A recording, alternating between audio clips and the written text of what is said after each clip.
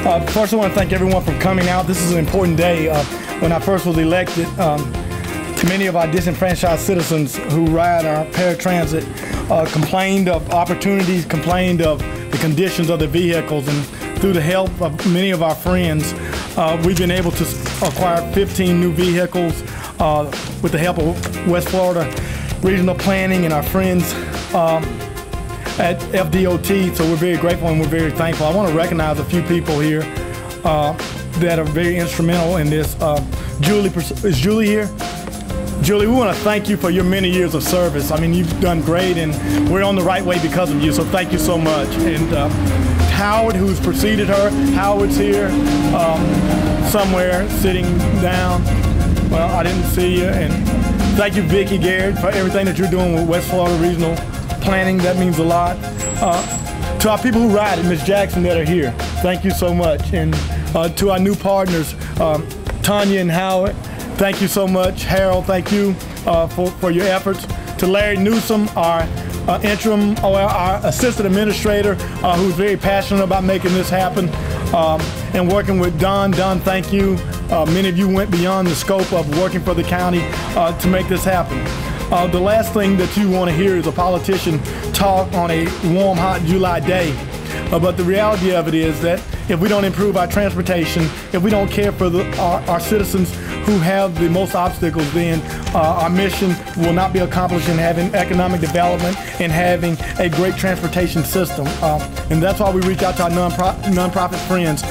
Trudy O'Brien, who I've worked with for years. Trudy, thank you. Thank you for your passion, and thank you for working with those who have disabilities. We're very grateful for our partnership. At this time, I'm going to introduce Harold Humphreys, who's now taking over our transportation from First Transit. Please welcome Harold. Thank you.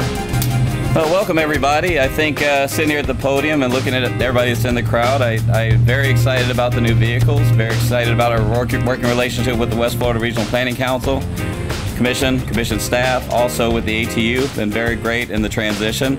Along with the vehicles we have some new technology here to implement in the county. We got some GPS AVL systems that are going to be great for the drivers. Tablets that'll locate where they're at, and if they get lost, we'll also guide them to the next pickup. So that's part of the package that we bring to the county to help improve the services. And I'm just really excited. Can't wait to get through this transition. It's been a bit challenging, but thanks again to the ATU and the support with the drivers. We've been doing the best we can.